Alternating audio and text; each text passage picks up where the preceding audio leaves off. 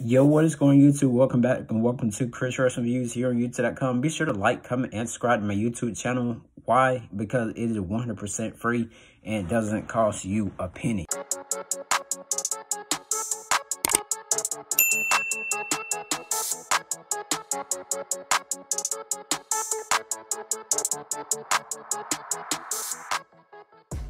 So let's go ahead and get into what the title says, the WWE Draft predictions today. So, you know, the WWE Draft, you guys, is tomorrow. This is the last day of September. Today is September 30th or when I'm doing this video. So let's get into some superstars of who could be moving to Raw, or who could stay on Raw, or who can stay on SmackDown, or who come from SmackDown to Raw. Let's jump into it now. All right, so you guys, first person I'm gonna have to go with, I'm gonna say Charlotte Flair. I'm gonna say she definitely will stay on SmackDown, in my opinion, because she is showing, like, on the women's division thing on on Raw, that that she belongs there with, and so on and so forth. But if she could go to SmackDown, that would be great as well. Then you guys, I'm gonna say Alexa Bliss. She probably will stay on Raw as well. And so I'm wondering, they said she's going to be out for a couple of months. So maybe we'll see her back in December or first month of January next year. I don't know, but it'll be a good thing to see her on Raw when she does return to WWE television. 3, I would say Sasha Banks. Sasha Banks, she could, even though we seen her return at Extreme Rules last weekend, it would be great to actually see her again, on the Raw brand, possibly feuding with Charlotte Flair. Or could Shayna Baszler be the one that would feud with Charlotte Flair? But we'll definitely have to see, because Charlotte Flair doesn't have an opponent right now to actually face. But as we've seen, Shayna Baszler has been a role. But then again, we could see Sasha Banks coming over to the Monday nights. 4th, you guys, I'm gonna have to go with Bianca Belair. It would be nice to see Bianca Belair versus Charlotte Flair versus Bianca Belair versus Sasha Banks versus Charlotte Flair for the Raw Women's title. That would be pretty good to see. 5th, I'm going to say Shayna Baszler. I would say it would be nice to have her over on Friday Night SmackDown, but she is trying to definitely make a big name for herself over on Monday Night Raw. So we'll definitely have to see. Then I would say Liv Morgan, possibly bring Liv Morgan to Monday Night Raw. We're just going to see how she will do over on the Monday nights. Next person I'll say is Carmella. She hasn't been on the Raw for a good little while now. And Zelina Vega, she was on there before she got fired. And then when she came back, you guys, she ended up being on SmackDown. And she kind of surprised, me and, us as the WWE Universe, I should say. But yeah. Then you guys, let's go with Rhea Ripley and Nikki ASH. They will, they will stay on Monday Night Raw, but they can go to whatever brand that they want to, even when they're confronting somebody. Natalya and Tamina, they'll probably be moving to Monday Night Raw. Don't really have an explanation, but just guessing that off the top of my head. Then you guys, let's go with Shotzi Blackheart and Tegan Knox. I would have to say I wouldn't want to see them. I would say Raw, but I don't want to see them on Raw because they're not really they haven't really proven themselves as much. I have to say the least, you guys. But then again, it could kind of spice things up to where they can be on WWE television more. But we'll just have to see on one of these drafts. Then Eva Marie, she'll probably stay on Raw. And even though I think she suffered a broken arm by Shayna Baszler, when Shayna Baszler, just for the little booking thing or whatever, to just write her off TV for a little while. Of course, Dana Brooke. We definitely haven't seen Dana Brooke ever since her and Mandy. Well, ever since Mandy have moved over to NXT now.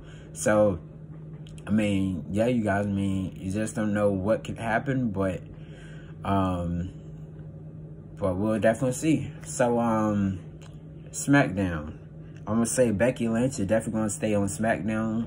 Could be one of the top heels, but a lot of people are still cheering her, and I don't know how that, I don't know how this is gonna work. Toni Storm, she could be another person that's gonna stay on SmackDown. Naomi, like I said, she definitely will stay on SmackDown as well. Then we could see the Genius of the Sky, Io Shirai, make her her SmackDown debut. Because of course we can see, let's say if we see Asuka and Io Shirai be tag team partners and, become a tag team whenever Asuka comes back to television. And so she may as well come to television probably tomorrow night on Friday Night SmackDown. But like I said, we definitely have to see. These are my predictions, you guys. Nia Jax, it'll be great to see her over on Friday nights as well. Even though right now she's suffered an injury, for the booking purposes thing or whatever, to write her off TV. But we probably won't see her for maybe a couple of months or so.